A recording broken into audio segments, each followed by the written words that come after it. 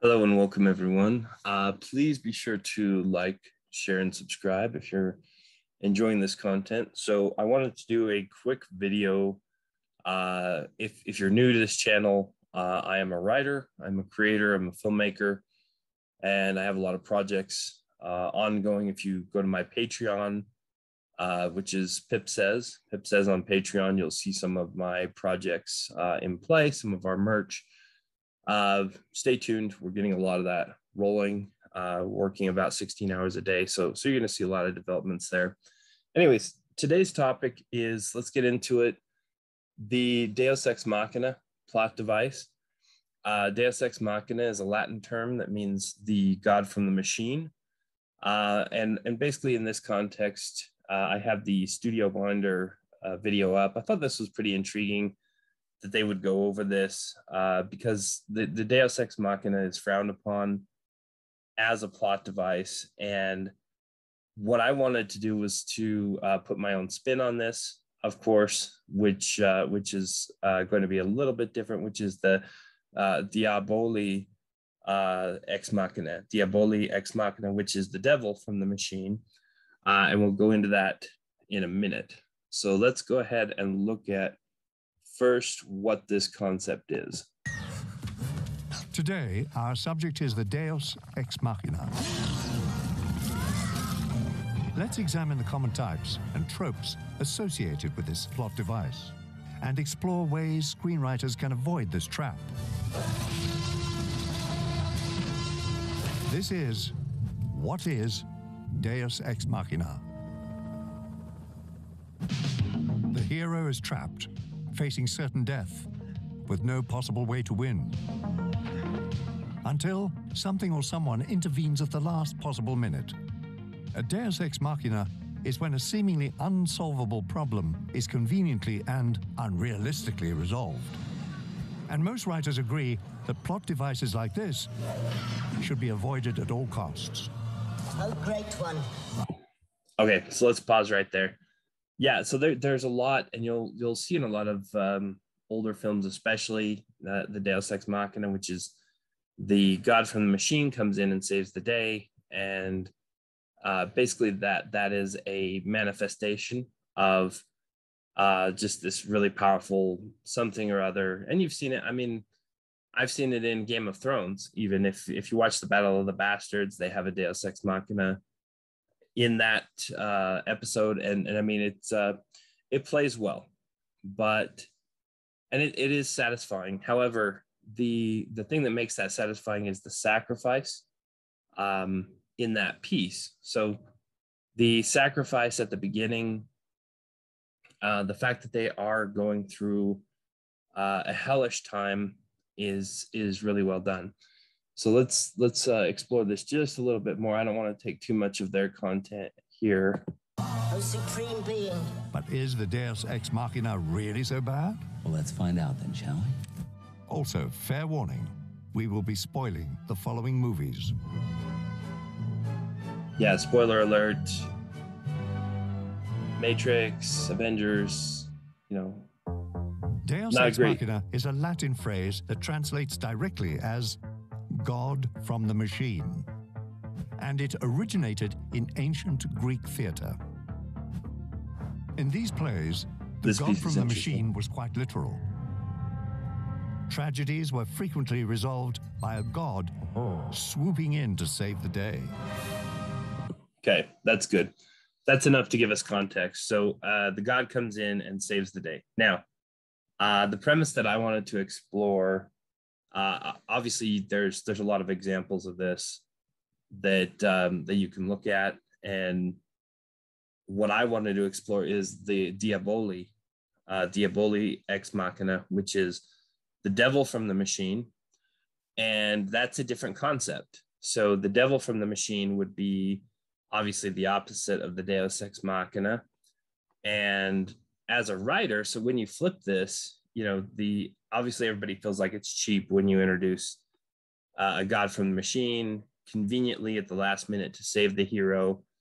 And so essentially what we're going to do is introduce a concept called the Diaboli from the machine, which is a Latin phrase for the devil from the machine, saying, what if the devil or the antagonist has a final showing, at the very end of the story? So as you think of examples of this, what would that mean?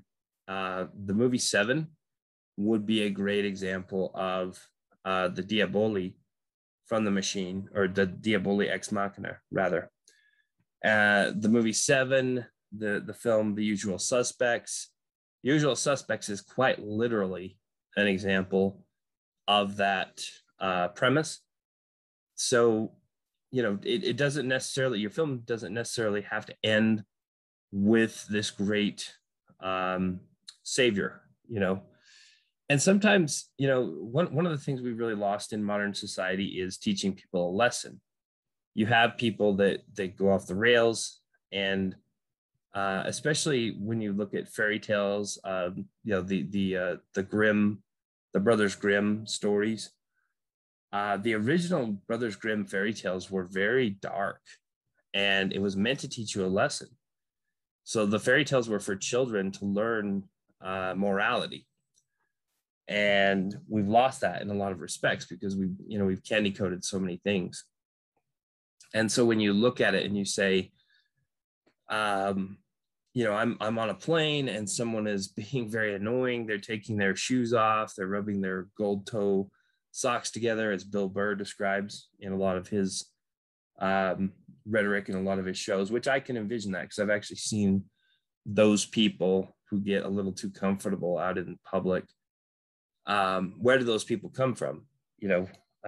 So as a storyteller, we're looking at our responsibility, not only to serving the audience, but also to shaping the audience. We have a compulsory obligation to help society to better themselves, right?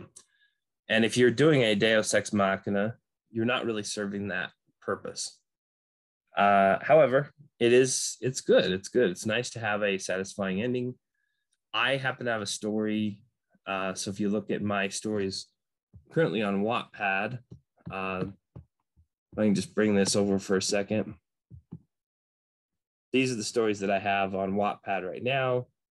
And basically this one, Power, this is a Diaboli ex machina story. This is also a Diaboli ex machina story. And then this is a Deus ex machina story. And I mean, it's kind of hard to not go one way or the other, right? Because you're reaching a climactic resolution, and you're competing with other stories.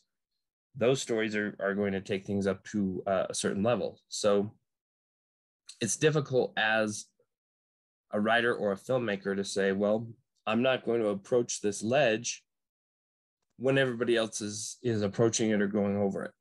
And there is something to be said for subtlety. So as we talk about the Diaboli ex machina, what is the power of that? And I'm not going to give away the ending of, Power and a Life exclusive. Those are going to come out, probably about winter. It is very striking. It is a very shocking ending. But whether it's the Deus Ex Machina or the Diaboli Ex Machina, you have to prepare your reader or your audience members for that. So as they describe in the Studio Binder video, which I'm not going to play more of that because I don't want to feature too much of their content. They worked really hard on it. So Studio Binder is saying, what can we do in terms of setting up the Deus Ex Machina? What can we do? Let's play fair with our audience. So number one, when you're setting up, whether it's the Diaboli Ex Machina or the Deus Ex Machina, set it up in a way that your audience can see it coming. You have to give them a certain amount of knowledge. You have to explain what's happening. And I've made this mistake before. There's a story I wrote called Shots Fired in the Melting Pot. It was extraordinarily powerful.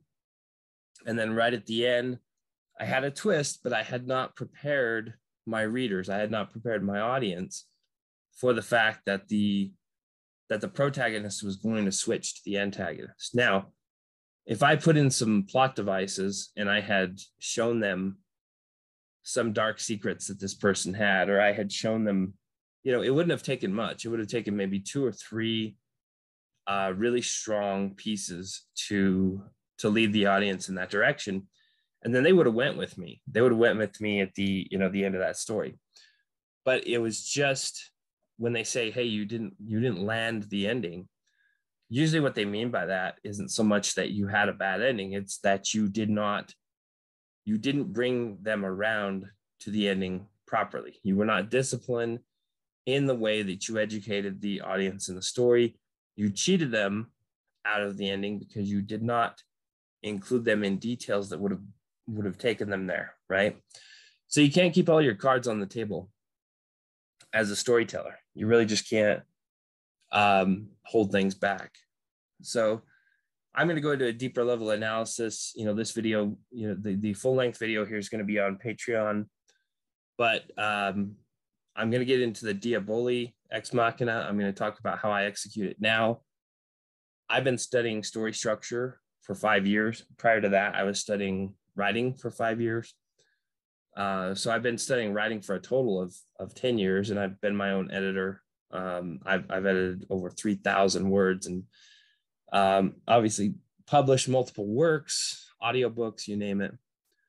So I have a lot of background in the industry. I have my battle wounds. If somebody said, what is it like to publish a book? I would say it's like installing a brand new toilet in a public restroom. When you first get it installed, it's nice and bright and shiny and clean. And then you look at it and you're happy. And the bathroom looks good and it's pristine. And then you open the bathroom to the public and they do to that toilet what they're going to do to it. And you are not going to get away from the public doing what they're going to do to that toilet. They're going to treat your work just like a toilet. So just keep that in mind. Some people will be very respectful of it. And then some people will just go all out and try to make a big mess. But you need to not worry about that. Just admire it.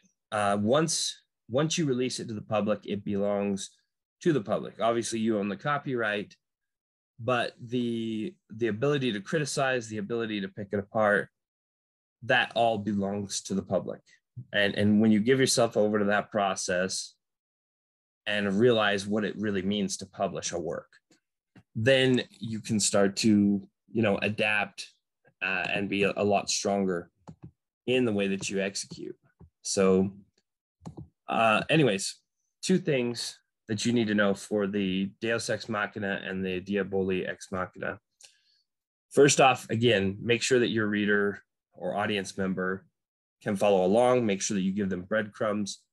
Be fair. You don't have to disclose everything, but be fair in basically what you are disclosing, because that's what the audience expects. So, and then secondly, I'm just gonna have to pause for 1 second here and grab a drink. All right, thank you for that. So basically what we're talking about is saying, okay, let's lead them into it. So what could I have done in Shots Fired in the Melting Pot? In Shots Fired in the Melting Pot, I turned the protagonist into the antagonist. So I could have led into that, and I would say it's the rule of 3s, where there's going to be 3 things that would allude to the relationship, because at the end of the story, you find out that the producers of the reality show, the story is based on a reality show. The producers of the reality show actually are former CIA operatives, and basically they are almost like a terrorist group. And they, one of their operatives is the star of the show. So establishing, first off, I could have something very subtle where the group is walking along and something happens that startles the group. And then these 2 individuals react in a way that's very professional and profound. And everyone kind of realizes that something's off, right? So I don't have to reveal everything, but you know that these 2 folks, they're not normal. They're trained. first off, so I've revealed that. Secondly, my protagonist being in cahoots with them needs to be revealed. So all I would have to do for that is some secret meetings. So showing her having secret meetings for them in odd places and having other characters. And even to heighten that, you could have the other characters go through something pretty significant just in order to see those meetings taking place. So again, you get this Tears of the Sun type of buildup in which a character has to go through hell to, to gain knowledge and to see basically providence in front of them. So what would be the meeting place? Something exotic, maybe an upscale place, really high up in a tower, whatever's going to be really amazing. You have, if you think about, I believe it's Las Vegas that has that restaurant where you have dinner in the sky, and you're at a table, you're strapped in, but your feet are just dangling over space for hundreds of feet. That is a beautiful setting for a novel, for a film. And also, for our protagonist to find out what's going on with these people, to find out that these people are meeting. How would they be able to find out what's going on up there? They'd have to have some kind of optics. They'd have to have some kind of telescope. They'd have to get a hold of some binoculars, something to see that these three people are meeting, in secret, and then to understand, the devious nature of it. So you could have the secret meeting. You could bring the reader in. The protagonist sees the meeting that's going on, and then the reader, gets to listen in to what's happening. And then the protagonist, maybe they had put a microphone on one of their pieces of equipment. Who knows? But these people work for the CIA. You've got to think of that. So it's very important that all of your characters are intelligent. If you want to serve your readers, if you want to serve your audience, every character in your story needs to be intelligent. Even if you think about, Forrest Gump. Forrest Gump was taking intelligent action, even though he wasn't a bright person on the surface. He took intelligent action. He took action that led to the formation of that shrimp corporation. Clearly, he foolishly went out and was able to capture the shrimp like a fool. So he acted the fool as per his role, but he was wise enough to expedite the sale of those shrimp and to build a successful business. So the great thing is, looking at that and saying, is he really a fool? Was he ever really a fool? I mean, if his life was that amazing, sure, he had some surface level things that he didn't understand well, but, he's someone who, through his determination, was able to achieve ends, which a lot of people can't do. A lot of people, 40-50% smarter than him couldn't do because they're not as determined. They're not as strong in their friendships. And, people like Captain Dan and such love him. And that's where you get that beautiful story. So the Diaboli ex Machina, again, establishing basically the what's happening, giving the reader enough breadcrumbs to follow. And then at the end, you need some kind of a sacrifice. So for the Deus Ex Machina, there has to be a sacrifice. Commonly with me in my stories, I'll have a character loses an eye, or Empire Strikes Back is a really good example. Luke Skywalker loses his hand.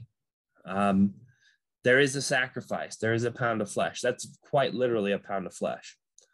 But that's what you really want to get to with your story, is everything significant requires sacrifice. What is my character going to have to lose to get to this level? that should always be the rule book that you're playing with.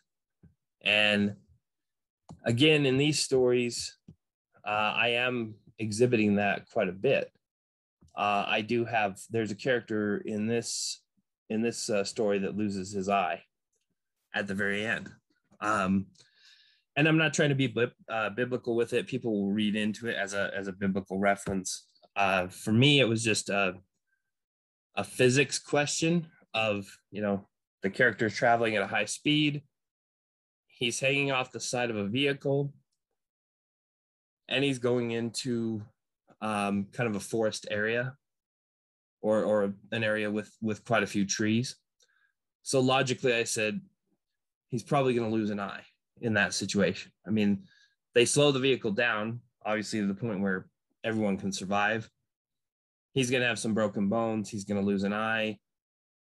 He's going to, his skin's going to get ripped up pretty good. He's, if he hits into the tree trunks and such. But they're going to have to slow down probably in the 20-mile-an-hour range.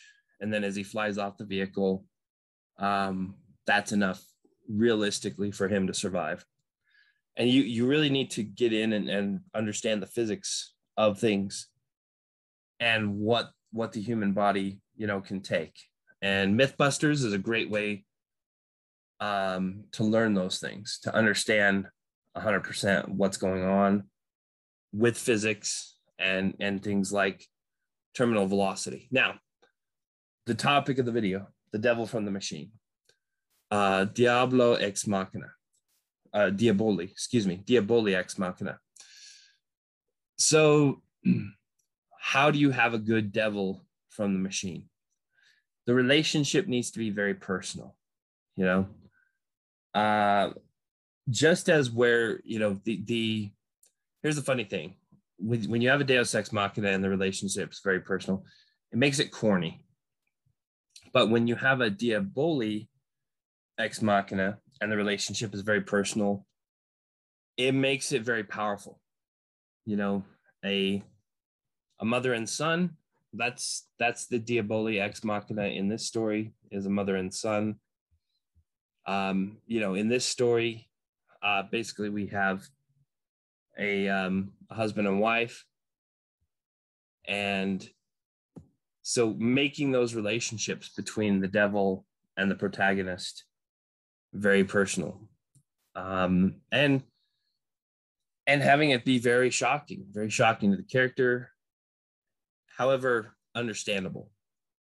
The consequences, the stakes need to be such that it makes sense for the characters to make these decisions. Certainly a character to become the devil, they need to have a certain amount of weakness and to be able to give into that weakness. But you're going to have a much more powerful ending in that regard. So I would encourage you to watch The Usual Suspects. Watch how they lead it out, right?